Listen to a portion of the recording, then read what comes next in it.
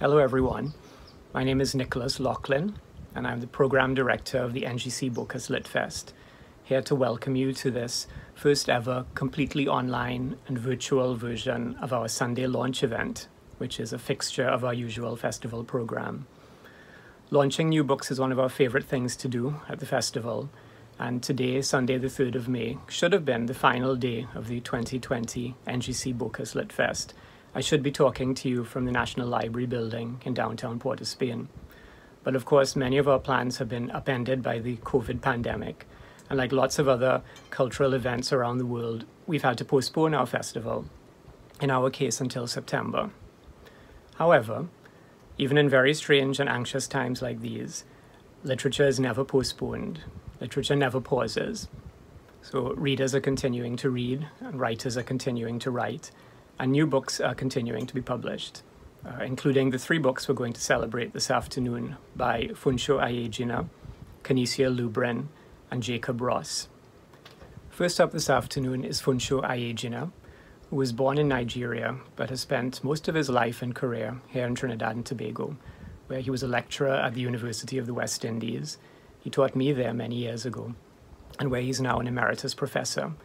He's also very well known as a mentor to younger writers through the university's Creative Writing MFA program, also through the Cropper Foundation's Biennial Writers Workshop, and of course through the NGC Bocas Lit Fest, where Funso is the Deputy Festival Director. Funso is so well known as a supporter of other writers that I think it's easy to forget he's an extraordinary writer himself. He's a writer of fiction. His best-known work of fiction is probably The Legend of the Rock Hills, which won the Commonwealth Writers' Prize for the Africa region 20 years ago. He's a writer of biography, and he's also a poet. He's published 2 previous books of poems, and his most recent book, The Errors of the Rendering, is his 3rd book of poems.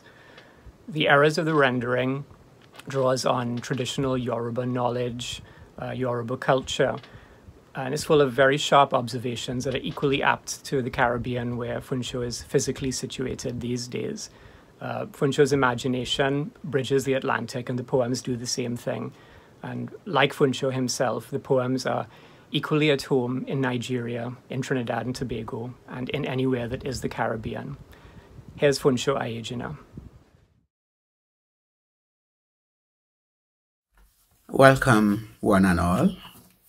Thank you for attending this virtual launch of my 3rd book of poems, The Errors of the Rendering. I would like to start with gratitude. Gratitude to my publishers, Tree, and gratitude to NGC Bocas Lit Fest for making it possible for this book to be introduced to the public in spite of the lockdown. The title of the collection is taken from Christopher Okigbo, the Nigerian poet who has had the most influence on me as a poet. In a way, therefore, this collection celebrates those writers and individuals who have contributed significantly to my development as a writer.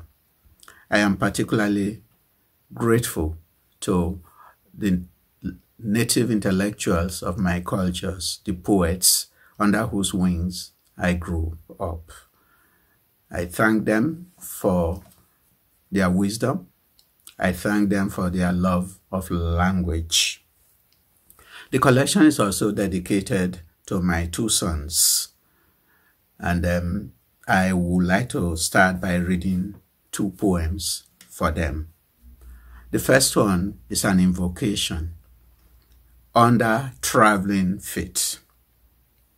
O journey, bless their feet with the understanding that passeth all understandings, of the endless opening and multiple closure points on circles.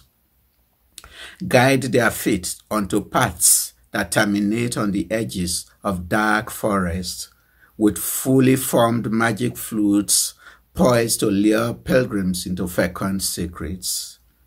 Ferment their visions into actions that are primed, set, and ready to release the redolent futures in the seeds under their traveling feet. lead them onto freedom roads that go to rest by full rivers, on which their wanderlust may set sail for unexplored seas of stories.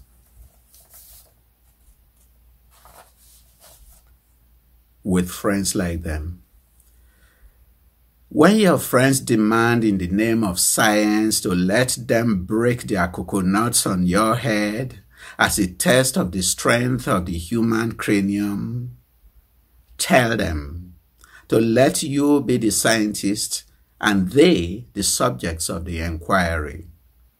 Affirm in your most refined inflection that whatever happens to their gray matter, you will faithfully record your findings in the most legible cursive handwriting on the pages of your hardback lab book with the gold trimmings and ornate lock to be secured inside a termite-proof safe for the benefit of posterity, theirs and yours. Context and balance are two central principles in my culture. And the next poems I'm going to read have to do with context. Context 1. Belelako Olabu. Context is that key that opens the door to the chamber of meanings.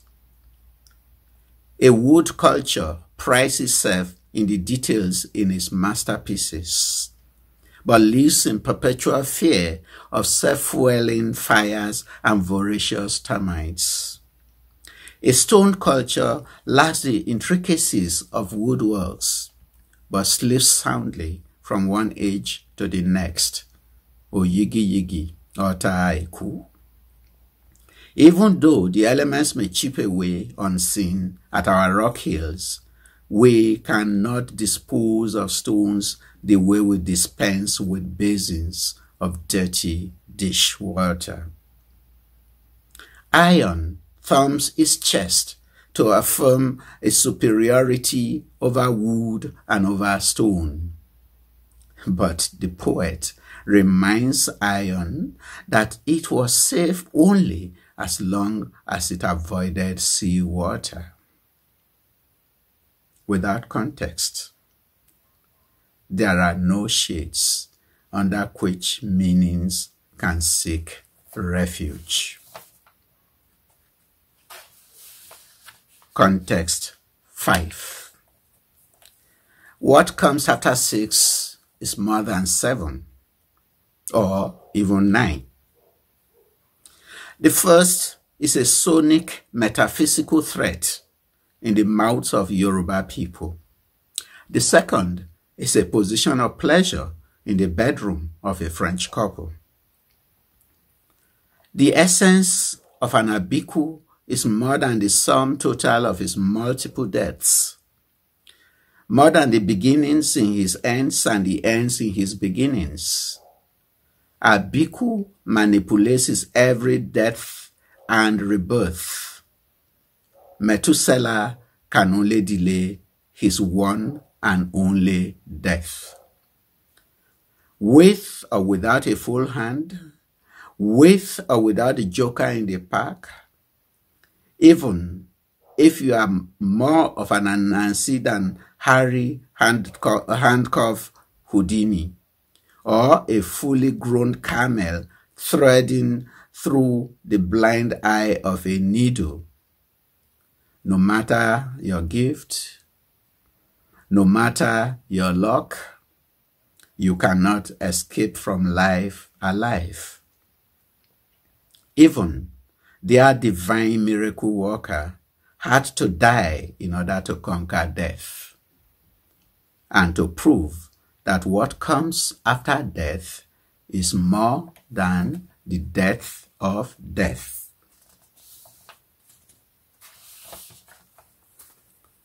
Making meanings. It is noble to help the weak with their crosses, to allow them time to recoup their ebbing strength. But no matter how enduring the staying power of a helper, he may not carry a cross beyond Golgotha. When a journey grows longer than the road, the traveler brings the journey to an end before his end. Is that why the believers accuse us of carrying our offerings past the mosque of Prophet Muhammad, peace be unto him? Our offerings are destined for an altar named Balance, the abode of Eshu, not for their mosques or their tabernacles. There are many pathways into our markets. None may claim to be the only path to profits. Not even the same road in, same road out on which we depart from home is the same as the same road in, same road out on which we return to home. When our journey grows longer than our road, we extend the road. Orisha tradition is perhaps the most visible manifestation of the connection between the New World and Africa. The next poem is an Oshun poem, Oshun being a very major deity both in Nigeria and in the New World, especially Trinidad and Tobago. The 16-eyed lamp. Set the wicks deep in the sockets of Yeye Oshun's signature lamp. Saturate the 16 eyes of our water goddess of the white realm with virgin oil from the unblemished first fruits of palm trees that have never been ear or eye marked for wine.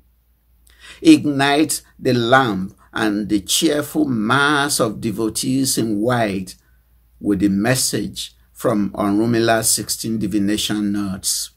Banish the dark curses conjured by degenerate priests with Mother Oshun's fire that burns bright without emitting heat. We ate the Isoye leaf of understanding so we may grow wiser in the house of Ifa. We drank Suru, the water of patience, so we may inherit balance from the house of Eshu, Elegbara. We applied honey to our tongues, the better to craft our request for blessings in sweet songs to Yeye Oshun, the sometimes consort of Onrumila. We know, no matter how bright a lamp may burn, it cannot see its own base. No matter how clean a mirror is, it cannot mirror itself to itself. No matter how sharp a knife is, it cannot cut patterns on its own hilt. Even with a self-regenerating gift and a magnifier for good measure, an eye can only behold itself reflected. The past is fixed. We can only rearrange its antique furniture to suit our modern tastes. We know a village without a river is a village without a mirror. Because the penumbra is the domain of Orunmila, the sage in the spotless, free-flowing white garb, the divine hacker into the future in the past and the past continuous in a yet-to-be-lived life. We seek liminal truths in twilight zones and spring forward like arrows in flight towards the green light in the distance, beckoning us towards the immortal lighthouse constructed by the mortally wounded weaver bird before his terminal retreat into the redolent white chamber of the queen of the damp half-light, with castaway straws and leftover mortar from mansions calibrated to keep out our age-sculptured mothers of the earth, our truth-spouting pan wine drinkers, and the long white beard of our dead diviners. We know a village without a poet is a village without a river. We know a town without a river is a town without a goddess. We know Oshogbo is the home of Yeye Oshun. She swaps her white wrap for a pink frock to vacation at the estuary at Salabia as the lady of sweet water with her flock. Set the wicks deep in the 16 eyes of Yeye Oshun's ritual lamp in Oshogbo. Light 16 pink candles to the goddess of love at Salabia on the way to Tobago. And finally, when a road crosses a river. When a road crosses a river, we ask, which is older, the river or the road? When a road crosses a road, we ask, what is the end game in their secret vows? A consummation into a four-headed junction? Or a submission of one will to the next with the weaker right angulating its ambition to the conquering ways and means of the other?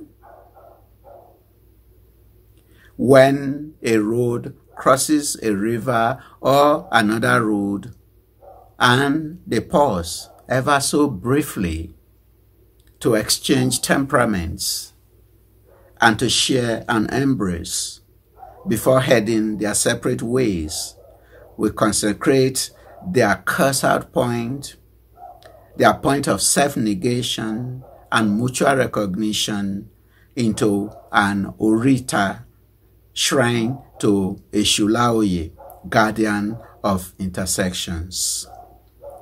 A safe harbor for mongrel souls in search of homes, buoyed by the knowledge that destinations are ordained by unique obsessions, and the sometimes mandatory, sometimes voluntary alterations we make to them. I thank you all for your attention, and I hope as soon as this new normal improves, that as many of you will go out there and buy copies of the book. There are many more from where this came. Thank you. Thank you very much. Our second writer this afternoon is Canisia Lubrin, who was born in St. Lucia and currently lives in Canada. Canisia is yet another reminder that the island of St. Lucia has contributed way more than its fair share of extraordinary poets to world literature. Canisia was a guest at our festival last year in 2019, where we heard her read from her debut book, Voodoo Hypothesis, which was widely acclaimed across Canada and in the Caribbean. A few weeks ago, she published her second book of poems, The Dyzgraphxst, which is even more thrilling. It is a book-length poem in 7 acts that ranges over issues of personal identity, community, migration and history, climate change, all in a voice that is searching and compelling and confident, and which doesn't sound like anyone else's. This is Canisia Lubrin. Hi everybody, my name is Canisia Lubrin. I am the author of The Dyzgraphxst, a book of poetry which presents 7 inquiries into selfhood through the perennial figure named Jejune. The book mines meaning of kinship across geographies and generations through the wide and intimate reach of language, and set against a backdrop of contemporary capitalist fascism, toxic nationalism, and climate disaster. And the figure Jejune asks throughout the book, how have I come to make a home out of unrecognizability? And I will read to you from the first act of the poem. Part 1. Prologue. Dysgraphia. Noun. Psychiatry. Dysgraphia, by the imprint, the link, the image displayed through nothing here. The kinds of given names. The coming away unmarked. The wonder at this edge if it is eye's edge. At this head, if it is eye's head, full of a disappearing act. Assembled cautiously in eye as those children of today. As the mouth turning out the speed of sound.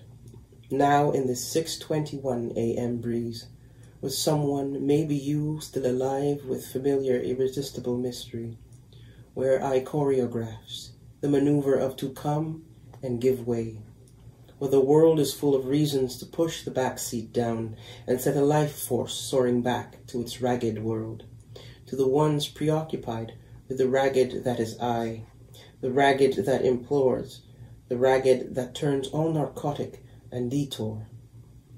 That thing can name what it survives in the inn and gives hell on the way out. Act 1. Ain't I at the gate? Is it not enough to enter, ending oneself in the halving road, and the fires in us blot the coasts that reject us, and we sugar the desert we screed, frantic for fullness, if fragile, if symbols, if nothingness, at first a doubt escalating our verbings, if still ourselves a thing to become, past wavering interests in peace, given only for spilling. Recall that face which is no face, a craved choice, eureka in someone's drawn God. I and the next could praise now, if I were not set ablaze enough. If that morning I hadn't the thirst to lean into the world, with an ear to a mouth, begging for the happened thing, for something disguised. What could prove this dust is freshly mouthed, not some cyclic, newly vaporized empire, settling its faithless wages. Eyes masses, these bent backs, enough. Mweni male, manile, that never-ending suku, seisanu, this is it, our dead land. Raw as the last bomb leaves our storied hand. Kitenu la, which mother te manje yish? Look, we, a conversation, be pointing ceaselessly homeward, whose earth is left without a means to unwant us in place. Why we sing back anyway, the chaotic corners of mind after wretched mind. Who is left after the dysenteries, after the cities and the ruining magic we no longer believe, a dusk we no longer need? What is I? But to have always been there. I've asked it. What is I? I in an own place. I is here, breeding out of the dead land, a definable origin, where everyone is, yet to be named equipment, as if whole, where news of uncut humanities discarded, whole islands made of antagonizing food. Lift today, Pacific Ocean, tomorrow, Indian Ocean, and then another tomorrow, another ocean, surge clearing wave, where nothing is open, where things exist to be drawn outward by singing. How nakedly the dawn spills or lifts in the responsibility of doves, emerging with their late summer songs in early June. I wants none of the peril, unless to flag a bush one, risking the dark in me. In the voice of I's mother, in bacterial forces unbelief, the stoppages of one, maybe 200 stages of rupture. As I enters the current blank shots of work, I leaves the Baltic zone in its cubicle and seabed, unchanged. Why de-escalate the science from its pain? Some westerly continent is paramour, the minute I must resolve to process the rate at which to belong to whatever, the speed at which to spring the codes of stoicism from their pure energy. A ruby caught, just barely, in that one earlobe I lusts after. I has crossed the hair-like perimeter, giving a fuck, like a press-ganged submarine crew, marching moss-grown intentions in a vote, the obligatory panacea against Napoleonic time, meaning bested nausea, meaning desire into threat of illness or expanded lives. I would like to find lodging the world depends on, some craft of soil and seashells, unafraid of robotic futures. What is any of this to the characteristic poor? And the woods pull out their hair as I slants something like a root. I stagnant, uncommitted to the scrutiny of another passerby, adrift in their love-drunk, uncertain self, before one woman sucks another woman out of an accounting, into hunger for hashtag prison strikes. I is a quick slash on the tongue, drawing the head up to read cities out of their bricks' hard-won lines, their messaging the blocked repose of regular Sundays, an excuse you already know. What will hold the lines straight? What forms the mason's name in its original, unoriginal Portuguese? Or was it once Italian, once Irish, Yiddish even, superscript of all the native tongues gone limp? What I eats, Mamaila, I becomes the Creole mouth. Hem ya house belong me, Kaisala se somewhere. Him here house belong me. Like eyes at the gate, not like eyes a gate. Here, plank the tongue that nails year by year a hope to leave unmarked by this life.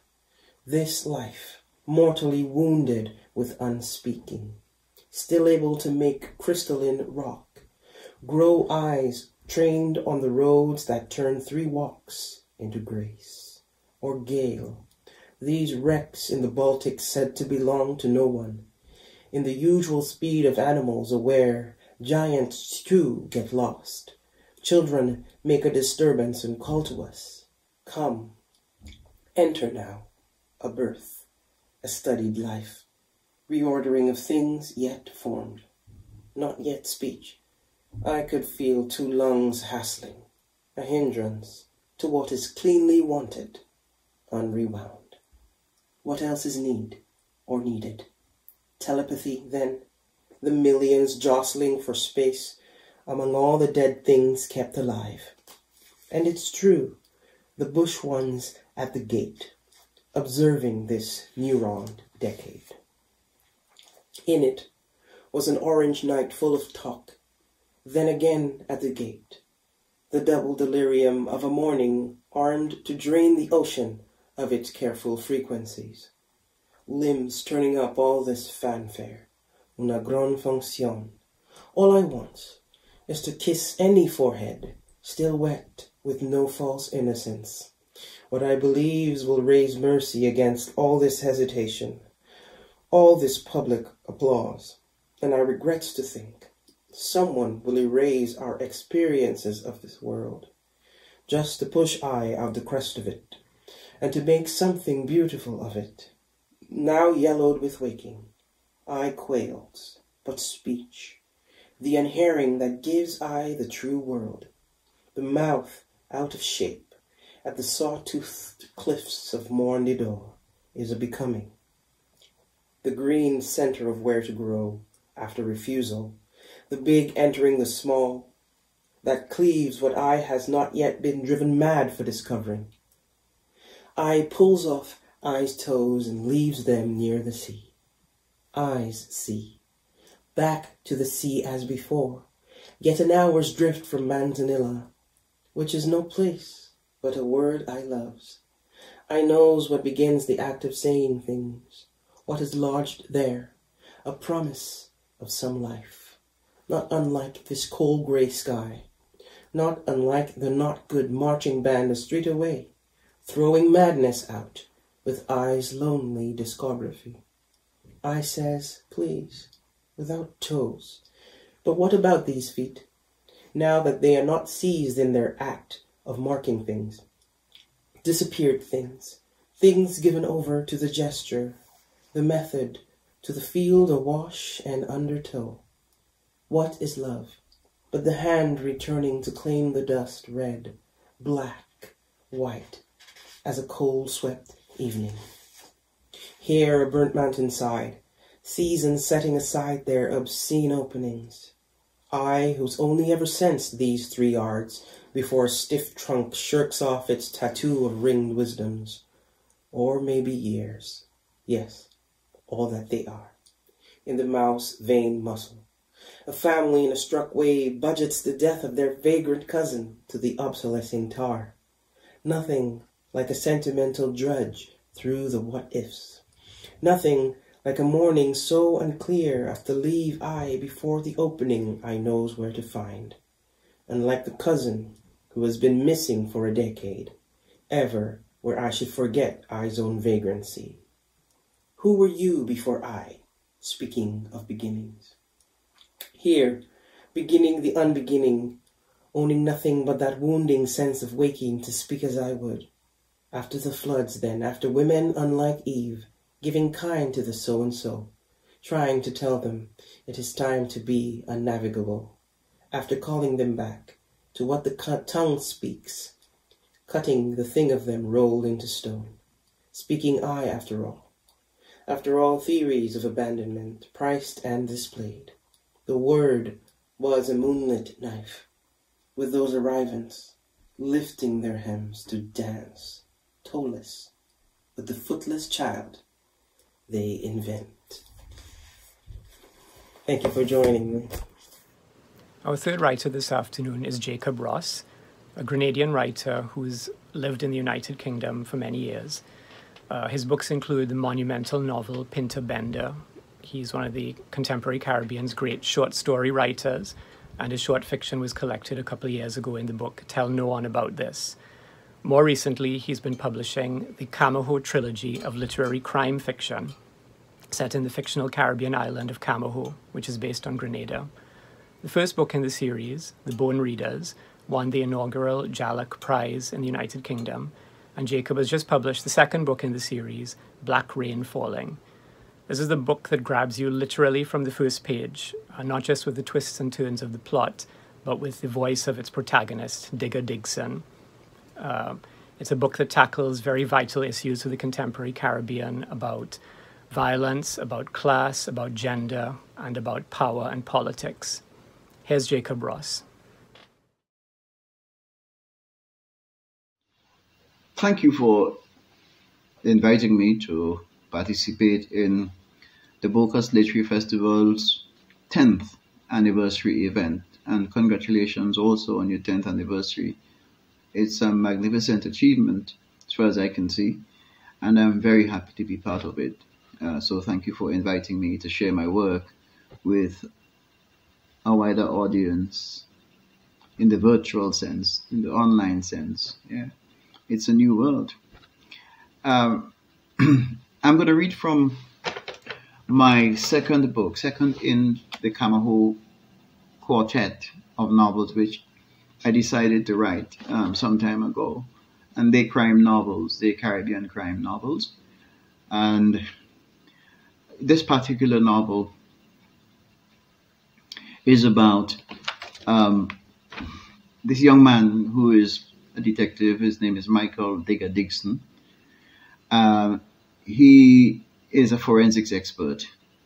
And in this case here, in this particular book, his fellow CID officer, Miss Stanislaus, kills a man in self-defense, but their superiors believe that it was murder because she had very personal issues with this man who assaulted her when she was a child and left her with a child.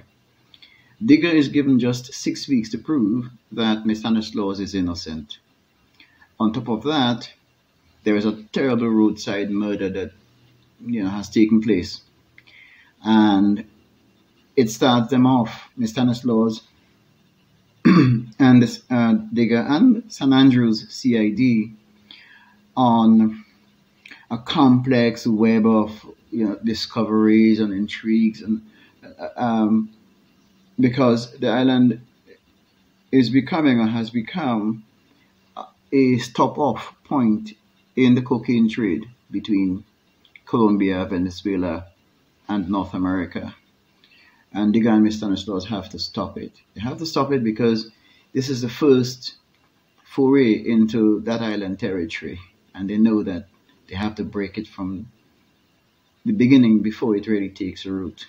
So these are the two kind of driving elements in the novel. I chose the name Camaho because Camahoin was the original name of Grenada, the island on which I was born. And that was the Amerindian name. And of course, when the Europeans came, they changed it. I'll begin the first chapter. The narrative voice is Digger. One thing I learned from my 2 years fighting crime in Camaho: sometimes to uphold the law, you need to break the fucking rules. 5 days after I arrested a police officer for drink driving and much worse, the Stanislaus, my partner in St. Andrews CID, shot down Juba Hurst, the man who raped her as a child. The trouble I started was nothing compared to hers. And there was no way that I was going to let her face the consequences on her own. Because that's me, Michael Digger Dixon. It is the way I am wired. I'd spent all Sunday in the north of the island with my friend Karen, who headed a semi-military unit of 4. We call them the Bush Rangers.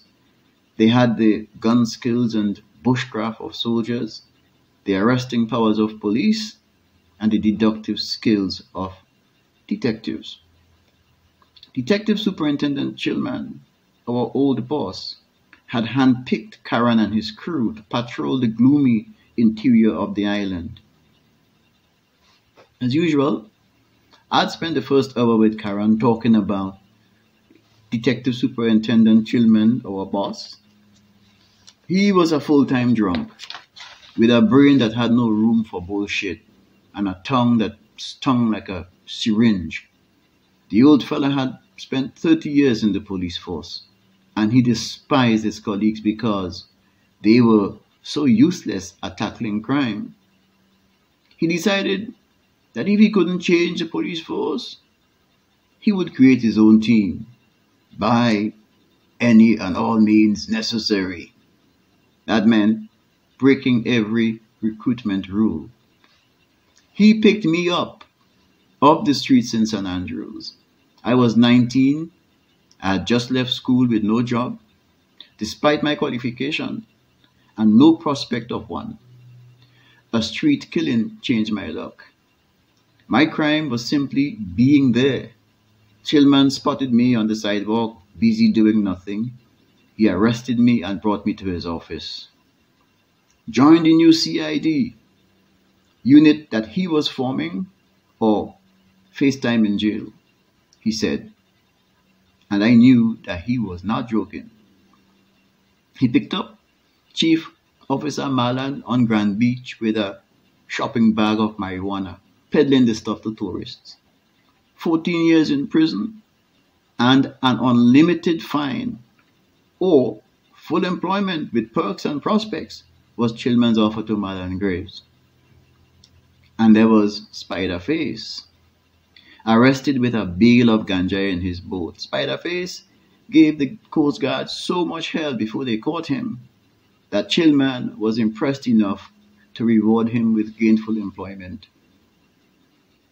He must have said something different to Miss Stanislaus' daughter. Best brains on the island, he told us when he dumped the woman on the department. Fucking blackmail, I'd shot at the old fella once in a fit of irritation. "Talent spotting," he retorted. "Look at your record, Dixon. 1,000 police officers serving the island, 16 stations throughout the parishes, and San Andrews CID got the best crime-busting record in Camaho 2 years running. No wonder the whole damn police force want to mash us up, including the Minister of Justice." It was dusk by the time I came off the murderous mountain road after leaving Caron, heading towards River Road, which would take me into San Andrews town. A line of vehicles stretched ahead of me as far as the old iron bridge that hung over the sea, blaring horns and shouting a few yards ahead.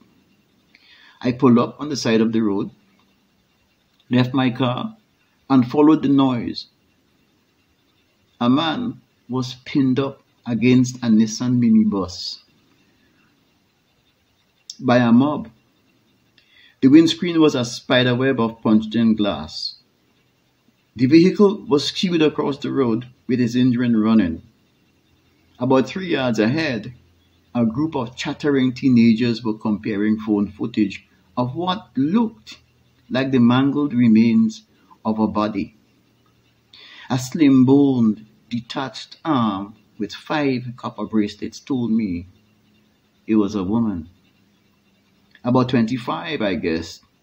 The rest of the woman, I was told, was scattered along the stretch of road. I walked into the crowd, raised my ID, and ordered them to disperse. They shuffled back a couple of feet with agitated voices. I knew the fella. He was a constable from San Andrews Police Central, locked down to a desk job because of the prosthetic leg that he was wearing.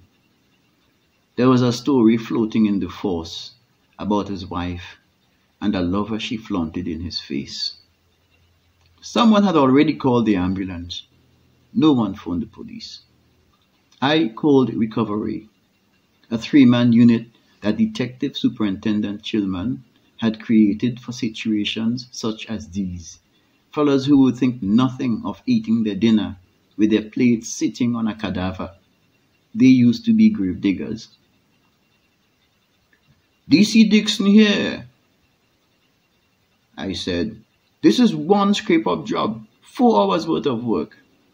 I gave them the coordinates and turned to the officer. He was stinking of alcohol. "So," I said, "what happened?" People must have read my lips. He knocked down the woman. Driving drunk, he murdered she. The woman got 2 little children and the father dragged she all the way from... I raised a cautioning hand at the speaker, a young fella with his hair pulled out in tufts like a fluffy porcupine. His voice was hot and raking. "You, Dixon? From San Andrews CID? No, sir. I didn't see a man. I didn't see she. I could have swear was a dog I hit, man. I thought it was a dog." "So, you run over a dog and you keep driving?" "Nah, fella, don't follow me, man. Don't address me. You address me by my rank and name. You're stinking drunk and you're driving. You should be the first to know it's a criminal offense." I turned to face the crowd. "Who witnessed this?" 4 youths stepped forward with lit-up smartphones. I took the handsets and stuffed them in my pocket. "Collect them tomorrow from San Andrews CID. I ignored their protests. "Anybody else saw the accident?" A man raised his hand. Short, big eyes. I took his details.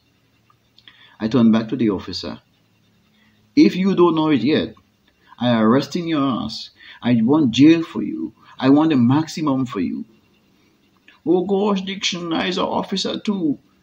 "That make it worse." I handcuffed him and dragged him into my car. By the time I got to San Andrews Central Station, I was close to throwing up. My car stank of the officer.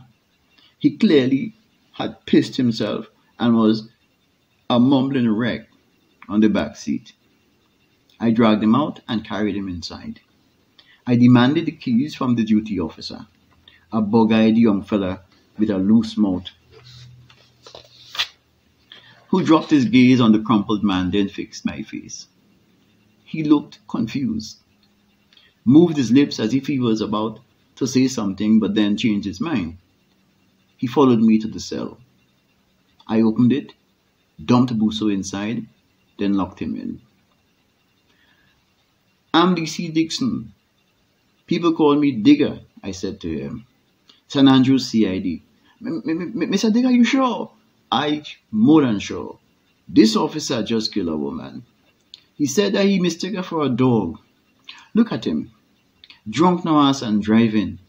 I pocketed the keys. The young man pointed at my pocket. I ignored him, pulled out my notebook, and spent a few minutes writing. I tore out the page and I held it out to him. "What's your name?" "Ken, sir." "You new here, right?" He nodded and took the page. "Make sure the superintendent get this," I said. The keys, Mr. Digger." He was chewing his lower lip and throwing glances in the direction of the cells. A low hum came from down the corridor, a gargled hymn from Buso, Rock of Ages. "I keep in the keys, man." I strode out of the building. I'll stop here. Thank you.